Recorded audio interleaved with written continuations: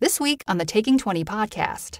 I had run it a few times and he changed everything on the fly, like a jazz musician improvising a bridge for a song I'd heard and make it seamlessly transition into a different song. I listened to him DM for a while and I took notes, and if I'm honest, it made me reassess everything I knew about being behind the screen.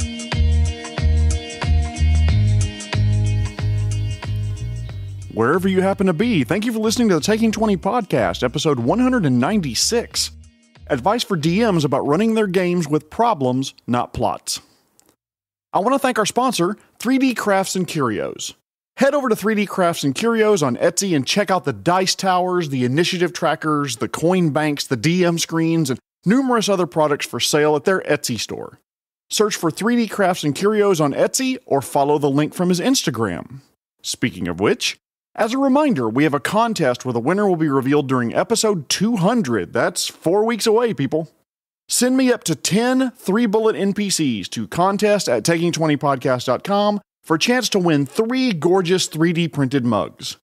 Brenton over at 3D Crafts and Curios has been so generous with his time and supporting the channel, so please give them a follow, 3D Crafts and Curios on Instagram, for an additional 5 chances to win. Thank you so much, Brenton, for sponsoring this giveaway. I'll never be able to tell you how much it means to me that you support me this way. I also want to thank our other sponsor, Food Carts.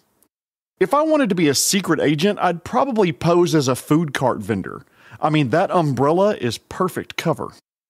Are you enjoying the podcast? If so, please tell your gaming friends about it, especially if they're new to the hobby. I'd love for this podcast to grow and expand, and that would certainly help. It's not like I'm a multi-million-dollar media empire with multiple podcasts and thousands of dollars of profit per month who are amazing and won't take my phone calls or email me back. Damn them, their snooty ways. Why don't you let me love you? Hang on. Why does my coffee cup say sodium pentothal on it? Honey? In the interest of full disclosure, I originally titled this episode, Situations Not Plots for Agility, but that didn't have the nice alliteration of problems not plots. The title could also have been Scenarios Not Plots, Situations Not Plots, or any of another 10 different names, but to be frank, I'm shit at marketing, and I'm going with Problems Not Plots. Please address any and all complaints to my email address. For this episode, I want DMs and GMs to start thinking of their campaigns as a series of interconnected problems or scenarios that collectively form a larger vision of what the adventure could be, rather than looking at the entire thing and forcing players down a specific path. Confession time. I have been guilty of focusing on plots in the past. I'd get this idea for what would make it an amazing, awesome adventure. I'd think of some way I could do some reveals and interesting encounters and mysteries, and then I'd get frustrated with myself when I had to torpedo or at least heavily modify everything to fit it to the adventure as it was unfolding because of the choices the players made. For a short while there, I almost held it against my players that things weren't unfolding as I expected, and it started to impact my fun at the table. But then, one day, years ago, I watched a DM run an adventure that I knew very well. I had run it a few times, and he changed everything on the fly, like a jazz musician improvising a bridge for a song I'd heard, and make it seamlessly transition into a different song. I listened to him DM for a while, and I took notes, and if I'm honest, it made me reassess everything I knew about being behind the screen. What did he do differently? Something you've heard me say before. He broke the entire adventure down into individual scenes, problems, or scenarios, and he bridged them together depending on the decisions that were made by the party. Let's get down to brass tacks. What do I mean by situations or problems or scenarios? These are smaller than plots and could be as small as a single encounter or as big as an entire adventure that spans a few sessions. Contrast that with a plot, which is a fixed sequence of events. The party will do the first thing, then the second thing, and then the third thing, and you get the gist from there. You're planning the entire adventure scope from start to finish. I want to loosely quote a website called thealexandrian.net, and I'll put a link to a great article they have on this topic in the resources for this episode. They originally wrote this article in 2009, so that tells you this is nothing new. But you really should check it out because it's a great read on the topic. Preparing situations is like handing the players a map and saying, figure out where you're going. Prepping plots is like handing the players the same map, but a specific route has been drawn in invisible ink and then forcing the players to follow that invisible path. But Jeremy, why shouldn't DMs make plots? Well, okay, there's multiple reasons why DMs should avoid just preparing plots and start thinking of things in terms of scenarios, encounters, and problems. If you just do things in plots can lead to a more railroaded game. Things have to happen in a certain order for your pre-designed plot to unfold properly. You need the party to be in the village of Icy Falls on the night of the great meteor shower so they'll meet Maximus Dreamtide, the wandering fortune teller who can give them the portent of doom that the meteor shower brings. Because if they don't get that portent, they won't know what the impact arrangement means, and if they don't know what that means, they won't know to seek knowledge from the Church of Abadar, who will require them to collect taxes from the Catfolk town, where they'll meet Jenkins, the lovable quest giver, who will send them to the Ashen Vault, where they will learn the truth of the meteors and discover the location of the carbuncular rod that can be used to defeat the otherworldly creatures and save Icy Falls. Railroad, railroad, railroad, this is my plot and you must follow it. Don't get me wrong, there's nothing at all wrong with a little railroad in your game, especially if you're running a pre-made adventure and don't feel comfortable changing things up on the fly. Also, especially if you're first starting to GM, there's nothing wrong with sticking very close to a pre-written story, even if that requires a little bit of choo-choo all aboard to keep the game moving. Plots are also, believe it or not, more work for the DM. If you're trying to force a plot path on the players and you're constantly having to give urges and bumps and suggestions to keep the party on the planned path, it's exhausting. Maybe you'd plan for the party to go south to Southerton and had meticulously planned out what would happen in each town along the way. Well, what happens when the party goes north to Northerton? Sorry, I'm not feeling really creative with town names today. You'd have to readjust everything, and that's a ton of work to redesign everything just because your players made one different decision. Instead of planning the path, plan the encounters, the scenarios that will happen along the way, the situations you're going to put them in, the dangers that will befall them. By planning problems, you can even reuse what you'd planned all along, changing the names of the NPCs, the towns, the roads, or the monsters they encounter. You could still have bandits on the road, maybe a rapid thunderstorm comes in anyway even if they went north instead of south, and maybe instead of a green hag on the road to Southerton, since Northerton is more mountainous, maybe you have them find a Wendigo or Skylord Aarakocra. There's still a CR3 encounter, it's just a different environment. Another reason not to plan plots is because players are never going to do what you think they're going to do. If you're trying to shoehorn the players to a specific choice, sooner or later they are going to fight the bit and go in a direction they want to go, as is their right, and they should be able to do that in a tabletop RPG. When that happens, it could undo all of your session prep because your prep was dependent on the players making a specific choice, going Northerton instead of to Southerton. Or another way of saying it, by prepping plot and only forcing the players down the path of your plot, you're robbing the players of player agency, the ability to make choices that they feel would be best for their character, and that leads to a worse game and maybe even angry players. Let's compare the Icy Falls discussion where you're just preparing problems or scenarios. In the Icy Falls example, you had the party in a city where a meteor strike happens, the meteor strike being in a certain pattern and causing destruction, an expert that can help them recognize the pattern, the party being sent to another quest hub, the party meeting a friendly NPC who points them towards the Ashen Vault, finding the carbuncular rod, and then saving the day for everyone. So instead of preparing this giant plot of exactly where everything has to happen, prepare them individually and maybe genericize them a little bit.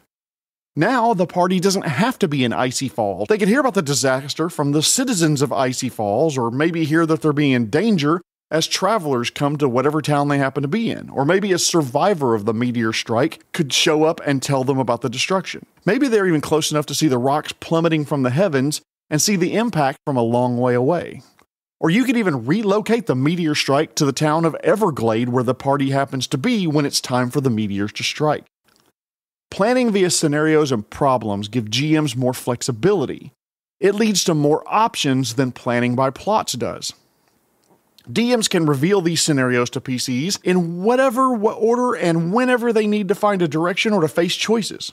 Sure, maybe you planned on the Green Hag having a number of thralls that the PCs would fight on the way to finding out why she's plaguing the road to Sotherton, but couldn't that be just as interesting with an Aarakocra leader? Of course it could. I've used another term for scenarios in the past, and it's Lego pieces. Imagine breaking down your adventure into its individual encounters and components, and then reassembling them in whatever order you need to, making whatever change you need in order to keep the game going. I've done both plots and Lego pieces, plots and scenarios, and trust me, scenario Lego pieces dropped my stress as a DM to 10% of what it once was. Now I know I can adjust my prepared scenarios to incorporate the choices made by the players and make them feel the agency that they have over their characters. Now I'll be honest, I tend to learn best with examples, so here's one.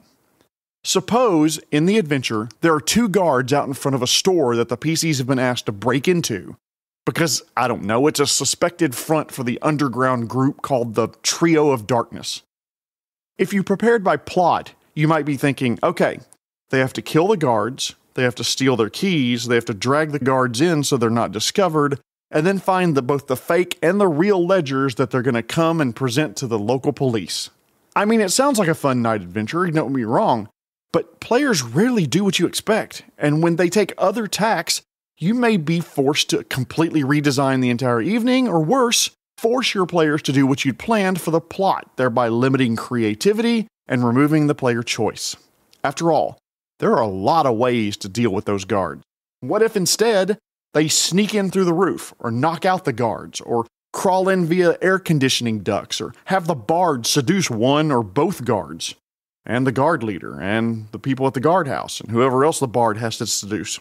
The PCs could poison their food or water or bribe them or commit a crime nearby that forces one or both to respond to that crime, thereby leaving the door wide open. Any one of these could potentially take the guards out of the picture and allow the party to bypass them. Now you're panicking because that's not what the plot said. Guards, A's relative was going to seek revenge after the party killed them, and that led to the next big plot point of discovering the corrupt soup kitchens, yeah. Okay, first off, relax. You're a great DM, and you can do this. Let's break this entire encounter down into its simple components. First, they have to bypass the guard.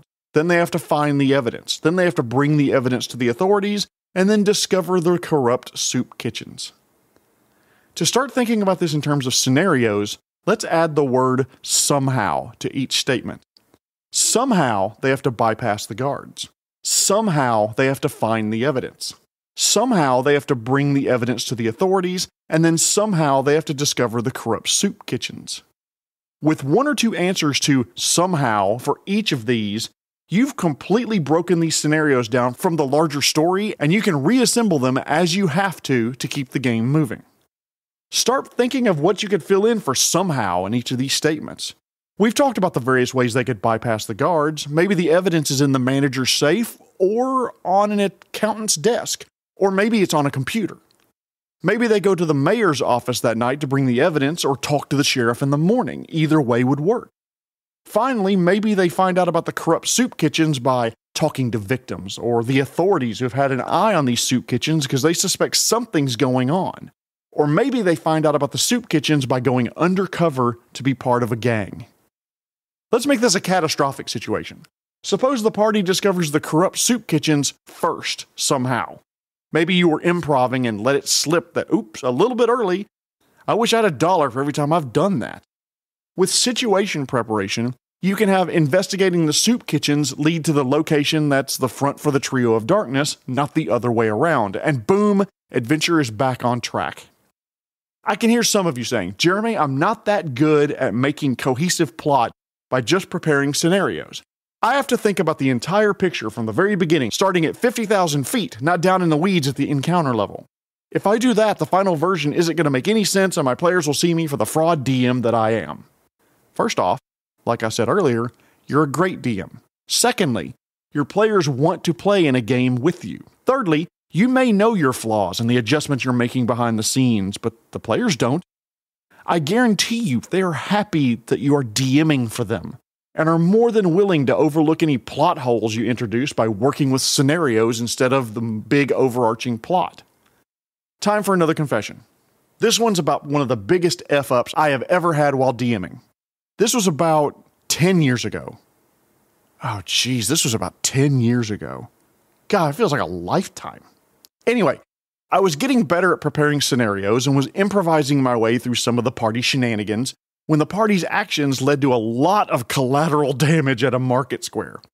I threw out a couple of names of people that they recognized amongst the deceased, but forgot to write down what I had said.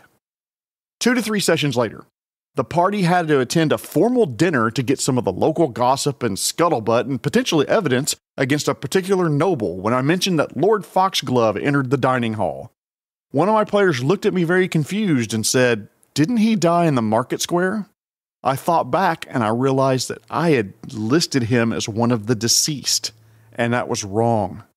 These days, I'd probably just admit the error, change the noble that came in, or say that I had misspoke earlier when I said they had died, or something like that, but at the time, I wasn't as comfortable behind the screen as I am now.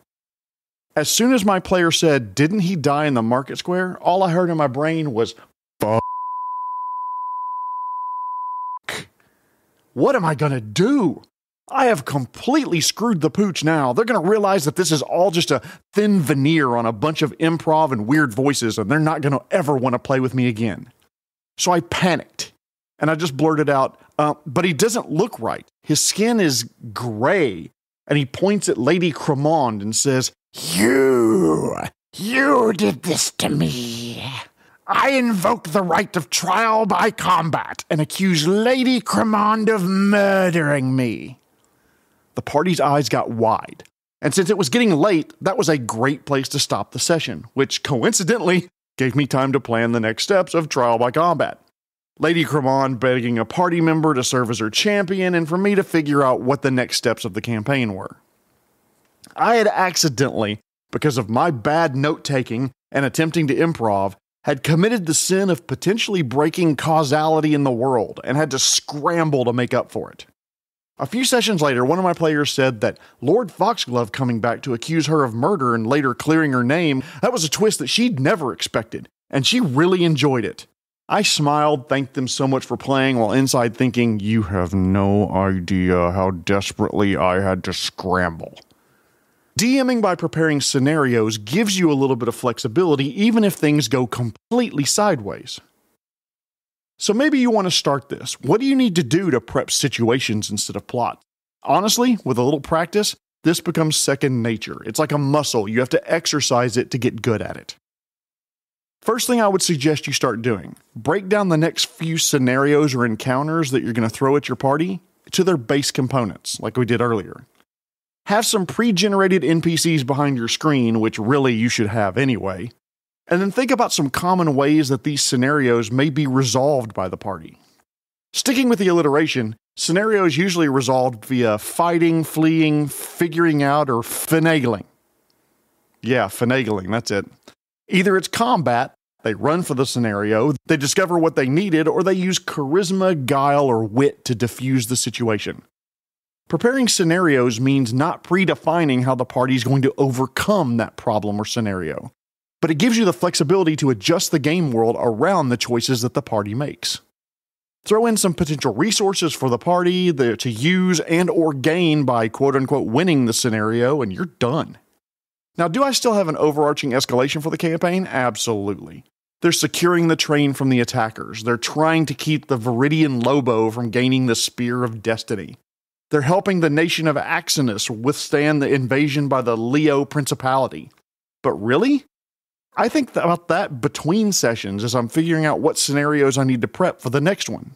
Depending on the complexity, usually 1 to 2 scenarios per hour will be sufficient unless they move like jackrabbits on cocaine, and then I would maybe do 3 scenarios per hour. No matter, I generally keep 1 or 2 prepped and in a notebook just in case I need to pad out the time. Preparing problems gives you flexibility. Even if you're scared to do so, start small. Try preparing your next session by thinking of the different encounters in terms of individual Lego pieces instead of the story as a whole. Be flexible. Let the party resolve the situation with the choices that they make, Practice using the skill more and more, and I'd be willing to bet that you and your players would have fun doing it.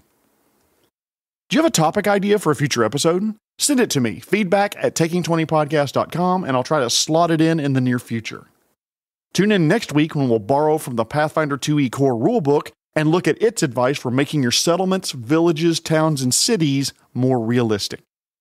Thank you again, Brenton from 3D Crafts and Curios, for sponsoring the episode 200 contest. Don't forget to send me your entries to contest@taking20podcast.com and follow 3D Crafts and Curios on Instagram. But I also want to thank this week's other sponsor, Food Cart Vendors.